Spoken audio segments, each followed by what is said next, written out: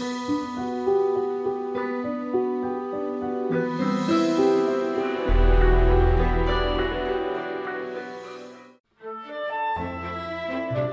and Abandoned is a sly film shot during the Cannes Film Festival in which Alec Baldwin and yours truly try to raise money for a prospective fictional film. You're making a documentary about trying to get financing. That's right. We were going to make this movie no films. matter what. The Seduced and Abandoned, the celebratory movie about film. At the end of the film, one gets about as good a sense of not just the Cannes Film Festival, but the world of cinema today.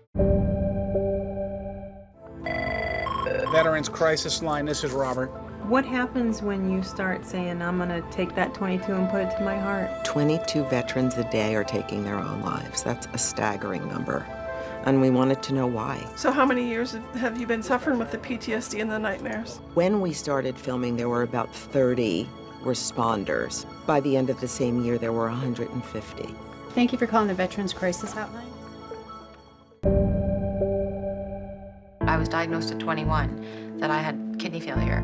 This is it. Unless somebody offers me a kidney, this is what keeps me alive.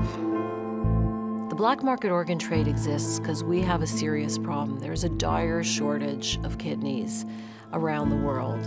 What I wanted to do in Tales from the Organ Trade is meet all the players from one single black market operation. I either get a transplant overseas, I get a transplant in this country, or I die.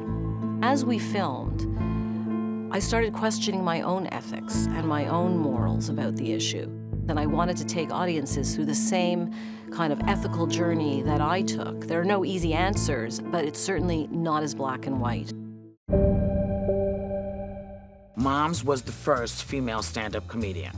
First ever. Good, clean, dirty fun. I wanted to make the film because I realized that people didn't remember who Mom's Mabley was. Mom don't know no jokes, but I can tell you some facts.